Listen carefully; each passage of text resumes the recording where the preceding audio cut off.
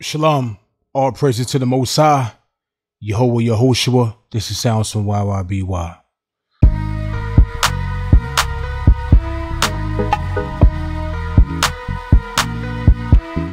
So, as you see, I'm about to tell y'all the future, the features in Bitwig 4.3. It's a beta right now. But so they still working on it. But they got a couple features in this joint, and for those who don't know, now you know. I'm gonna just go through them real quick. I'm not about to go in detail and playing with the audio and all that. I'm gonna just kind of like give you a report of what they added and try to show you an example of something. As you can see right now, they got the Convolution of Reverb, which is nice. It sounds good. You got to test it out. If you go right here, you got different presets you can pick. And also what's great where you got like the different type of verbs. You click right here. You got I like how you got the view. You got real halls, springs, and every one of them, they got like a different wave of that style. That's creative. I like that. Kind of give you a vision of how it might sound and stuff like that. So that's tough. Yep. Synthetic studio specials. Sound great too. I was playing with it. All right, what's next is that they have a delay plus. They said a delay plus, like, you know what I'm saying? Let's go to it right quick. Delay. Boom. Delay plus right here, as you can see. This is the delay plus. You know, by calling it plus, I guess it do a lot of plus things. I was playing with it a little bit. I can't really play nothing right now because for some reason, man, it's doing a lot of crackling. So when I start playing the audio, it's drawing because I'm not using my original sound card. So I got to figure out another way to get around that. If y'all anybody know, let me know, man, because I'm using a voice meter. That's what I've been using for all my videos. You see how the meter kind of shooting crazy right now. Look at it. Cuckoo for his Cocoa Puffs. It's on 128 samples because that's the only option I can pick. I can go higher, but it's 40, but it might be a delay or something like that. Latency, I don't know. But anyway, so you got the delay, you got the ping left, ping right, you got the stereo, and you got the mono. So you could transfer this delay into any form in all these styles, which is creative. I can't wait to test that out. So that's definitely tough. Let's keep going. Because like I say, I'm not going to go into detail. There's a lot of videos that they probably talking about and everything, saying the same stuff over. Going to detail. What else? All right, the Polymer Grid. Right, let's delete these. They saying they added a couple like grids and stuff and oscillators and you know, all that type of stuff. So let's see what it's talking about right quick. Let's see. Polymer is actually tough. So it's saying that they added like a new grid oscillator union, a DC drifting analog inspired oscillator, clickable toggle, a pulse width, any Ellising. Added some new stuff in here and these little options right here and stuff like that to give like a different type of style and sound. So they just added more creative stuff to it, you know. I think the sync button right here. Also they added grid filter. What does it say? Updated Polymer. It get, added envelopes and ADSR and AR and AD. Yo, really, all this stuff is just more ways to make it more creative, man. That's so you can't go wrong with that. There's just more ways to make things more creative in the Polymer, and that's all. The Polymer is like a small level of the grid, like a baby brother of the grid, and the grid is off the chain. I'm gonna be real with you. The grid is the best synthesizer ever. There ain't nothing else with the grid. The grid is off the chain. So, not to get off the subject, but even when you're dealing with the synthesizers and reasons, they tough, but man, the grid is tough. And you can create your own sounds on a whole nother level. Crazy. It's just all about if you can handle the RAMs or the CPU. But So the Polymer added all type of stuff with it, man. Like small little, like I say, filters and blah, blah, blah, blah, blah, stuff like that. And just to be more creative, different combs and low pass and LDs and low pass, and they updated different little small things like that and all that. And they added, all oscillator phase modulation amount knobs now go up to 800%.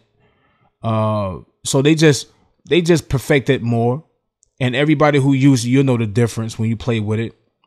All right, now another thing what they added, let's delete this. They added something on the FX tracks. Let's open up those.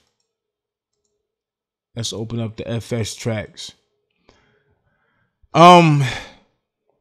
It's saying that FX tracks now have sends of their own, allowing FX tracks to be sent to other effects tracks. So right here, as you can see, it say this send track is sending to itself and will be delayed by other buffer. So I'm assuming when you click right here and you select another track, you can send the this effect to that track. And then you can also send another FX track to another FX track. Why would you need that? I don't know. Y'all tell me, what's the purpose of that when it comes to, yeah, tell me the purpose of that. I think that's creative though, definitely. And I play with it. I think a lot of DAWs also, do that type of crazy style like Reaper and stuff like that. But it's saying an FX track sent to an FX track on its right, further down on the mixer, is sent immediately. So, no, not that. So I guess they just talking about this right here. I think so. The option where you select it. But they all in different places. I wonder why they're in different places though. I wonder why is that. It said an FX track sent to an FX track on its left, backward on the mixer, is sent with a delay of one audio buffer. Man, I think it's a cool feature. You can't go wrong with it. You can't never go wrong with new features, man. You can't never go wrong with new features, man, because you never know what you might need or what you want to use and stuff like that. You try things, that's when you get real creative. I kid you not. I like going out. You never know. So now let's keep going. New features. They updated the FX device, the bit 8. They did some stuff on the bit 8, let's type that down.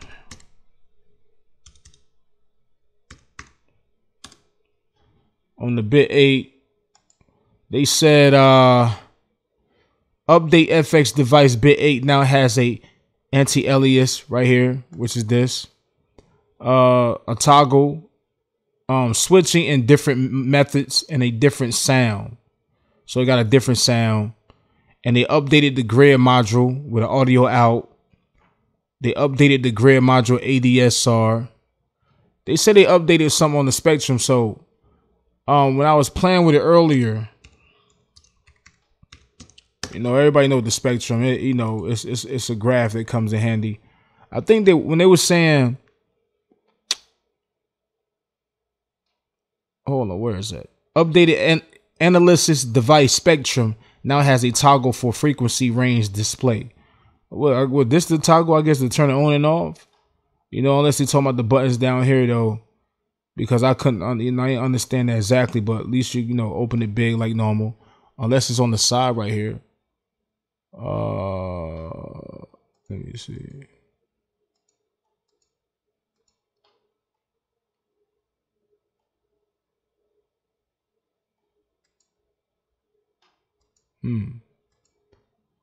They got some interesting features over here. That's tough though. Yeah, so they did something with the spectrum. They did something with, they updated the grid module, the scope. They updated the 2 device test tone. They also did something with the group track. They say when a group track is expanded and focus is within it, all add track functions now create tracks within the group. I don't know what the hell they talking about, man. Yeah. All right, now one of the features that I think is cool, it's simple, it's small. It might not be important to some people, but they on the input, inspector, they add like the little icon. So whatever icon, whatever plugin you use, it'll add it. If it's an audio joint, if it's a MIDI joint, it'll add it right there on the so it'll show these icons right here basically. If it's instrument, you click right here and you add that, blah blah blah. It'll show the instrument, the container, stuff like that. So that's cool. They got icons. It'd be dope if they add icons on the tracks. That'll come in handy. So what else? Besides that, like most of these small little features, they just telling you exactly what they did to it. They did a couple of improvements. They fixed the note FX layer. They saying notes were not playing correctly from transposing them into different layers. They did something with something called the note out grid module. It's a properly clips note expressions, particularly for note grid uses. They said 192 KSZ audio playback has sync issues, so they fixed that. What else? Let me kind of go back right quick. Hold on. What the hell they got going on, dog? Oh yeah, so this is something I was thinking about, right? So some people might disagree with this, but it's cool because Bitwig kind of got like a cooler idea when it comes to, what they DAW. And what I noticed, like, when I pay for other DAWs, right, and you buy the DAW, and you get free updates, right? And then when the newer version come out, you got to pay for it. All right, cool. You know what I'm saying? If you're an owner already, then you get it for a cheaper price, maybe $100 and something or $200 or something like that, whatever. But what I noticed with the pattern of these different DAWs is that they really don't give you no features, because a lot of people be excited when it's a new update out. They be like, okay, like goodies, like they think about goodies and everything. But a lot of time they say we fix this, we fix that. Of course, we want something to be fixed, but it's still nothing like it's nothing like new features, right? So, but the thing is, the reason why these other DAWs is not really adding features, because they know that they say, hey, we can add this dope feature into the newer version that come out. That'll be a reason for people to buy it. So during these small free updates we giving y'all, that's free. So it just be like small little simple things that's not really a big of a deal, or maybe, like Studio One add, out of all the DAWs, Studio One add more features on their free update, if you ask me. But it's sometimes it's buggy a lot. That's what I experience. But the point I'm trying to make with y'all is that a lot of the times with most DAWs, they not adding crazy dope features that you really expecting. That's when they competing with other DAWs, they want to add that. It's like a money concept. They're trying to make money, so they add that in the newer version, right? And they just fix little small things through the small updates. See, but Bitwig is like, when you pay that $100 and something, that's for the whole year. So they have no problem with adding crazy features in it, something very dope, or something, another new plugin, or new crazy horror feature that you have to get in another DAW when the newer version come out, because you paying for that year. It's like you renting it out in Bitwig. Like, you pay for this year, whatever you get it. When the newer version come out, you get that too. So to me personally, some people disagree, but I actually think that's better, because the thing is, since version 1, when I was messing with Bitwig in version 1, they was always consistent of making sure they come out with updates all the time. Hell, what month is this right now? This is May, I think so. They just came out with 2 updates in the last week or 2, I think so. So they gonna make sure they add some goodies in there for you, man. When you pay that whole year, they got a different approach with it. They say, okay, well, even when a newer version come out, Bitwig 5, you get it. As long as you pay that whole year, that price, like, is you cool. You still own it. It's not like you renting it. You get everything that come in it. You know, people like, nah, yo, you know, man, you know, FL Studio, man, you get lifetime, you know, updates and everything and all that. Okay, cool. But are they really giving you updates? Like, because when that, you know, when that newer version come out, you know, I don't know if they give you new updates then, because if that's the case, FL Studio would never make no more money. They going out of business. So you gotta pay for something. It's only right to keep they DAW running and build it and make it better and better. So you gotta invest in your investment. That's a fact. But I get it. Some people just don't got it. But $100 and something for a whole year, I seen they pattern. They always add crazy stuff to their DAWs. You know, it was to a point where I thought they wasn't really adding nothing to it, you know, that I was looking for. But then when the version 4 came out, I was like, oh, wait, okay, hold up. Whoa. You know, boom. You know, because like I say in my older videos, I always love the simplicity in Bitwig more than any DAW. And then Studio One is next. So, but yeah, like, that's what made me think about that, really, because the way they do theirs, when you pay that whole year, they gonna give you more goodies of things that other DAWs will wait to give you when that newer version come out. And when that newer version come out, you gotta pay for it. All right, this is YYBY. If y'all have an opinion on this, drop it down below.